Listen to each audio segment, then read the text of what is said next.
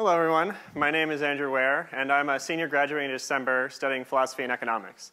This summer, I served as a sustainability research intern at Impax Asset Management, which is a firm that manages mutual funds, but in addition to its investment analysis, also incorporates environmental, social, and governance factors. And it's interesting that Impax, too, doesn't just emphasize things beyond profit in its investment approach, but it's also ingrained in the company's culture and business philosophy.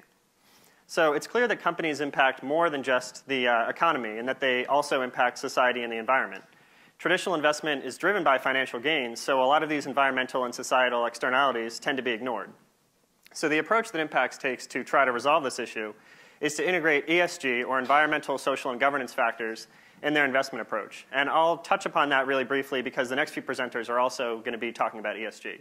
So essentially, beyond just looking at the financial factors of a company, it also looks at the environmental impact, the influence a company might have on the community or society, and also how a company is run. So in looking at companies in this context, Impax is able to evaluate the sustainability of different companies and also engage with companies to cause future change. So the outcome, as I mentioned, they're able to influence companies to change their policies and practices through, through various communication methods in their investment companies. And they also are able to create investment returns for their clients and create a positive impact on people on the planet. Ultimately, they're able to support the transition to a more sustainable global economy that emphasizes things beyond just profit. So specifically in my time at Impax, I worked on the sustainability research team, which evaluates companies and sort of determines the best-in-class companies in the context of ESG factors. They provide insight to portfolio managers, and they inform investment and engagement strategies. So also, I looked at a few particular research projects that sort of emphasized emerging issues in the ESG space.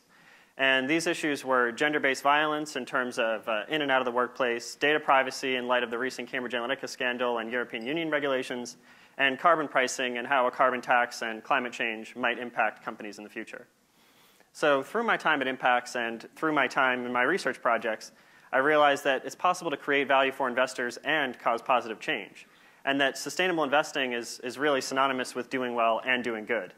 So looking forward to the future, I plan to attend law school and pursue a career in regulation or public policy where I'm able to similarly influence positive progress and support sustainability. Thank you.